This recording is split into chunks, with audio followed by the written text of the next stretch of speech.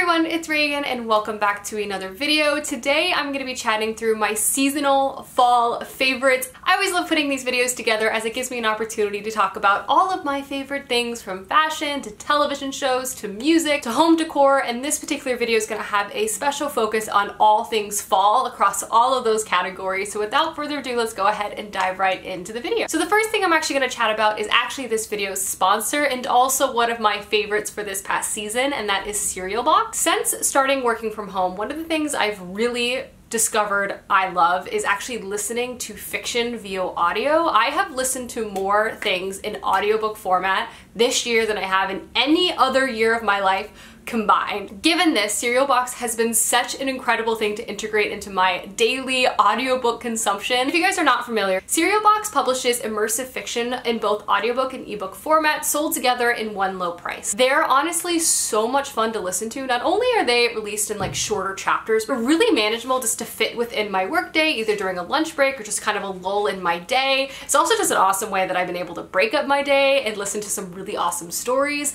On top of that, you can easily toggle back and forth between the ebook or the audiobook format. The actual interface is beautiful, hence the immersive nature. Not only is the ebook just stunning to read along with, but also the audio quality is so high. Not only is the voice acting really excellent, they also have background noises and other elements to make the story really immersive. They also have a huge catalog of stories already published on their site, over 150 titles to choose from, so there's really a story for everyone, and they're across so many different genres, from sci-fi fantasy, which is one that I really love, obviously, historical fiction, as well as mystery, thriller, and horror. One of these stories I'm honestly so excited for is The Haunting of Beatrix Green. The first chapter in text is out now, with the rest of the stories beginning to air starting October 28th. It's honestly so good for the fall season. The genre is historical horror, and it's said to be for fans of Sherlock Holmes, which I am a huge fan of. This is set in Victorian England, and we follow a savvy spiritual medium who essentially has to outsmart her most important client yet, who is a scientist determined to basically prove her to be a fraud. But their game of wits has fatal consequences as they accidentally summon a vengeful spirit, so they're kind of like working together to try to banish these ghosts, and I think there's mystery and possibly romance along the way. Again, I've already checked out chapter 1 and I'm really excited for the rest of the chapters, which are releasing soon. I'll leave a link down below if you guys are interested in learning more about Cereal Box. You can always listen to the first chapter of any cereal that they have on their site for free, which is always really handy as you kind of decide which ones might be for you. As well as I also have a discount code where you guys can get your first Cereal Box story for 50% off, which I'll have in the description and right here on the screen. Big shout out to them again for working with me for this video, but let's jump into the rest of the favorites I have for this season. So jumping into the rest of the favorites, I'm going to start with the few kind of miscellaneous items I have to show off. Everything in this video is going to be very fall cozy oriented because that's honestly just kind of the mood I'm in. So speaking of fall, the first thing I'm going to show off is this pumpkin. This is a flickering pumpkin from Target that I have bought 5 of. They're incredible. They basically are battery operated and they flicker and light up. It honestly brought me so much joy. They provide such a cozy atmosphere all around my apartment, and in general I've decorated for fall probably the most intensely I ever have in the past, and it's brought me so much happiness. Again, I'm spending almost all of my time in my apartment, so I have found decorating for any reason, for any holiday, is just something to look forward to. It provides a really fun, cozy atmosphere, and it's definitely something I'm going to be carrying through to the holidays and will likely do for the rest of my life to come, because I love a fall leaf garland, a flickering pumpkin. These again are from Target. I think they're only like $5 to $10. They also released little Christmas trees for the holiday, which I'm definitely going to be picking up soon to swap out my pumpkins for Christmas trees when the time comes. But yeah, this is probably my favorite fall decor item I have bought. I feel like it provides such atmosphere, and they're pretty affordable and cute, and I can keep them for seasons to come. From there, I also have 2 nail polishes I want to show off. I've really enjoyed painting my nails this year, and I recently picked up some fall colors, which I've been really enjoying. The first one I've had on my nails almost exclusively for the past month, and it's this sort of mustard color. I'll leave both of these down below. I love mustard both on my food, on my clothes, so I figured let's put it on my nails. I think this is just fun and bright and very fall. And then from there, and what I've actually painted my nails with, I also have this sort of khaki green color. it's really nice and very fall. These are kind of like unusual fall color choices, at least for me. Normally I go for like maroons or berries, but I've been trying to be a little more adventurous with my color palette.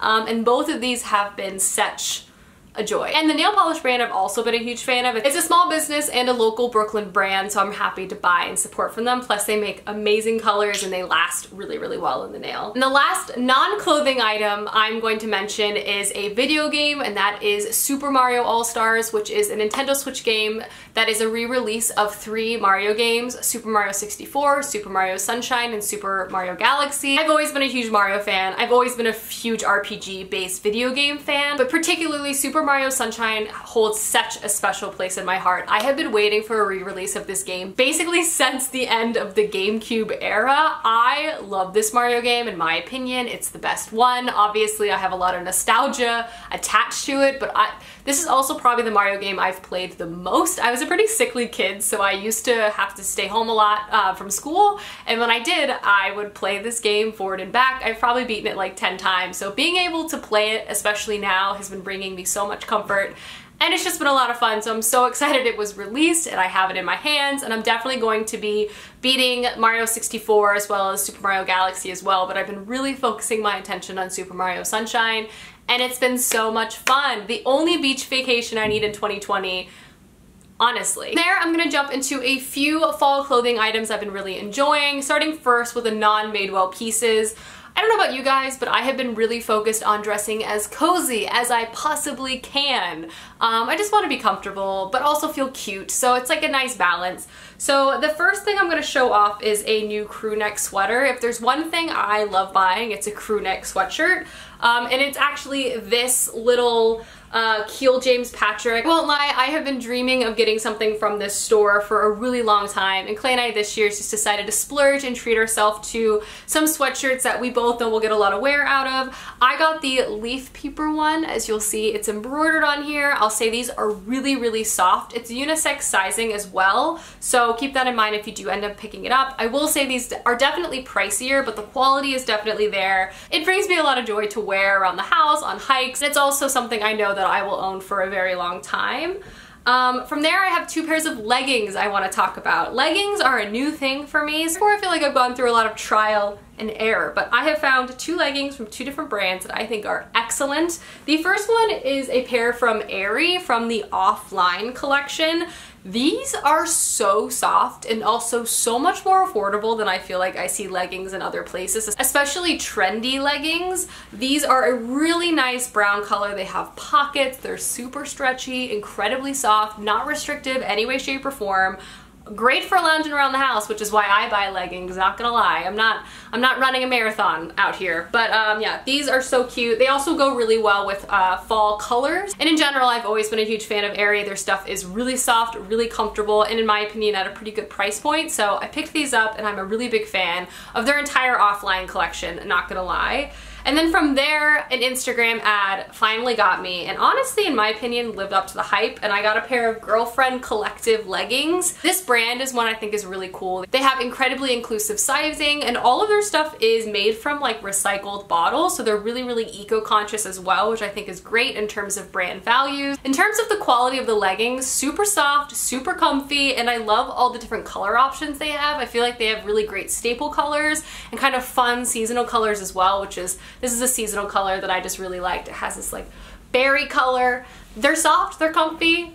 I have no complaints. From there, let's move through my little pile of Madewell clothes that I have picked up throughout the last couple of months and have been wearing nonstop. The first is this space dyed sweater from Madewell that I know a lot of you guys have been loving as well. This is sort of a really nice, muted, very 90s grunge Madewell sweater that is actually super soft. I'll say it's a little crop, so keep that in mind. If you might want to size up if you prefer a longer sweater. Has a bit of a flare sleeve. I feel like it's muted, but it has a wonderful fall color palette. Soft and fun, and it's like always on sale, so never buy this full price. Wait for a Madewell sale because there's always one going on. Speaking of soft and cozy things, Madewell also like recently released like a loungewear line, which I'm always down to lounge, and so I picked up a hoodie from that. I really loved this sort of brushed copper dark mustard color. It's honestly so soft, and I really like hoodies and been wearing them a lot more than I've ever have in my entire life, to layer over turtlenecks, layer under jackets. They're just really cozy and nice to have on hand. I've been wearing them on hikes around the house, obviously. But yeah, I bought this. It's honestly, I think, my first hoodie, and I have not been disappointed. This also has more of like a feminine crop fit, so I feel like it kind of sits nicer with jeans without being too oversized. I've been very pleased so far. Next thing I'm gonna quickly talk about is this turtleneck, which I just think is so fun. It has this sort of navy and pink coloring throughout it. I've worn this recently in a video, and I've just been layering it with everything. I've been throwing flannels over this, jackets over it. Sort of a nice light to mid weight in terms of a turtleneck, so it can still be layered, but it does provide a lot more warmth than like the average cotton turtleneck. But yeah, I love the colors. I love the retro feel of this. I've always been a big fan of a turtleneck. I'm just trying to channel Steve Jobs at all times. And yeah, this has been a great purchase. And the last thing I'm gonna quickly mention from Madewell are button-down flannel shirts. This I bought last year and have been wearing nonstop this year as well. It's this beautiful green color. It's still available on their site. I've been layering this over turtlenecks and t-shirts, and I picked up this guy this year, which is a corduroy button-down shirt, so a little different than a flannel, but the vibe is the exact same. Similarly, I've been wearing this over turtlenecks, this turtleneck especially, and t-shirts as well. I've been wearing this with t-shirts and leggings. It's been so comfortable to lounge around the house, and honestly, comfort is key right now, and that's definitely the vibe I'm carrying out for the rest of 2020. All right, so those are all of my clothing favorites for the past season, and now let's jump into music and TV. For music, honestly, I've only been listening to 2 albums for the most part. One of them is Folklore by Taylor Swift, which obviously came out in July, but I honestly feel like it's had great fall vibes, great road trip vibes.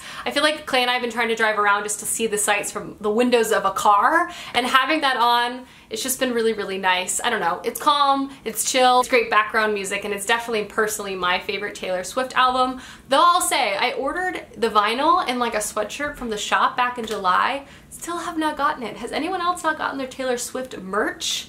Just me? And from there, I've also been listening to Punisher by Phoebe Bridgers. Phoebe Bridgers I really fell in love with earlier this year, and lucky for me, she came out with another release in the summer as well. This album is one I truly cannot stop listening to. I bought the vinyl. It's just been so good, and really, again, chill vibes. I just love like atmospheric background music that I can also jam to but have on while I'm reading. So both of these ladies have been providing me with all the good cozy vibes, you know.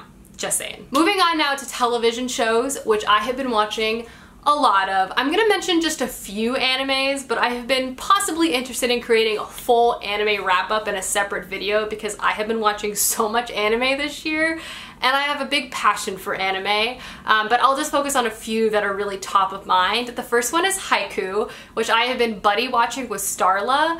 This show is everything you need right now. If you have not watched Haiku, stop what you're doing, exit out of this video, watch it. It is a volleyball competition anime, and you might be sitting there like, I don't care about volleyball. Same. But now all I care about is volleyball. I care about the teams, I care about the passion. You'll be rooting for everyone. You'll know way more about a sport than you probably ever had before. It is charming, it is entertaining, I have loved it to no end. Haiku for life. Watch out, I'm only be wearing Haiku merch for the foreseeable future. Volleyball is life. Volleyball is love. I've also started watching Steins Gate recently with Clay.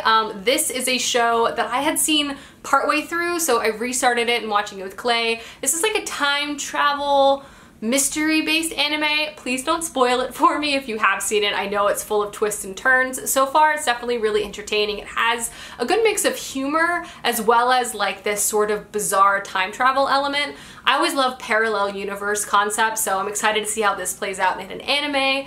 We're also watching Mushishi, which is one of my favorite animes of all time. It's an episodic anime following kind of a traveling medicine mushi who kind of helps people who've been infected or impacted by Mushishi in this land. It's beautiful, atmospheric, and just full of nature and some of the most stunning animation ever. It's also episodic, so we've been watching it at night. It's calming and peaceful. Sometimes it's very dark, but it kind of like eases our anxiety from the day. It's such a stunning show. The last anime I will mention that we're watching right now is Dragon Ball Z Kai. I've never seen Dragon Ball Z before ever. Clay is obviously a big fan, and I promised that after we finish Naruto we would watch Dragon Ball Z. So here we are. I'd say we're about halfway through Dragon Ball Z Kai. We're past the Frieza arc and we're now in the Android arc, if that means anything to Dragon Ball Z fans out there.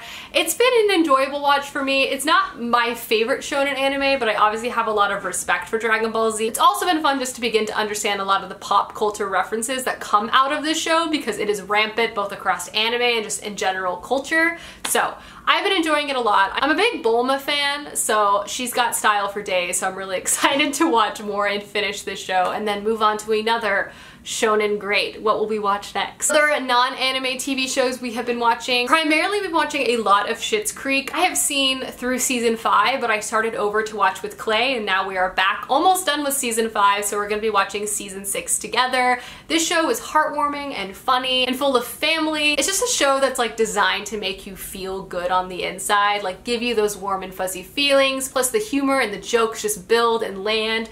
Clay and I just like crack up watching the show. I have literally seen every episode and I still laugh at all of the jokes. It's just so well crafted. Love every second of it. We're also watching Ozark, which is our more serious drama. We've seen season 1, we've started season 2, though we've kind of put it on the back burner as we have just been really marathoning Schitt's Creek. I would say Ozark I think is pretty good. I feel like we're watching it for the 3rd season, which has incredible reviews. I definitely don't have any major complaints about season 1 or what we've seen of season 2. It's just also not the greatest thing we've ever seen, but it's definitely interesting and has like high stakes in terms of the money laundering that's a central part of the plot, but also the family drama, and the setting itself is just interesting, so it's definitely captured our attention, but I wouldn't say it's our favorite drama of the year by any stretch of the imagination. And then the last show I'm going to mention is the Great British Baking Show, or the Great British Bake Off, which is airing now, and luckily in the States we're able to see the episodes as they air in the UK, or at least it releases on Friday. This is the comfort show I needed. I love Bake Off. I love everything about it. I love the tent, I love the music, I love the baking, I love the camaraderie. It's so charming. And I really wish they would make like maybe one in America. It's more that I just want more Bake Off content. I want every country in the world to come out with a Bake Off structured reality television show so I can watch it and just be happy all the time. So definitely a lot of television shows. We've been pretty much focusing primarily on TV, but I do have 2 movies that are actually very fall movies that I would love to chat about, both of which I had never seen before and I really enjoyed both. The first one is When Harry Met Sally. This movie was great. I loved this movie. This is probably one of my favorite rom-coms of all time. Meg Ryan, incredible. The humor, the dialogue. I also just felt like it was like more realistic of a love story. It's also a perfect example of the classic enemies to friends to lovers plotline. It's charming, it has such fall vibes, loved every second of it. And then we also watched You Got Mail, which is another classic 90s fall rom-com, also set in New York, but this time it's Tom Hanks and Meg Ryan. I really enjoyed this one as well. Probably not as much as When Harry Met Sally, but it was great. I'm a big fan of Tom Hanks. I think the storyline maybe hasn't aged as well, but the concept of sharing letters digitally was really awesome, and seeing 2 people kind of like fall in love from a distance. The whole battling bookshop element was definitely interesting. I would say the ultimate outcome of that battle was a little bizarre, but for the most part, Meg Ryan, Tom Hanks, very charming. I loved it. Again, fall in New York. What's there not to love? Definitely plan on watching more 90s rom-coms because I have not seen any of them, so I have a giant backlog to catch up on. Both of those movies I did watch recently and I really enjoyed both of them. And those are all of my seasonal favorites. Per usual, I'll have everything referenced and shown off in this video linked down below, including a link to Cereal Box and my coupon code to get your first story for 50% off. Thanks again for watching this video, and I will see you soon with another one soon. Goodbye!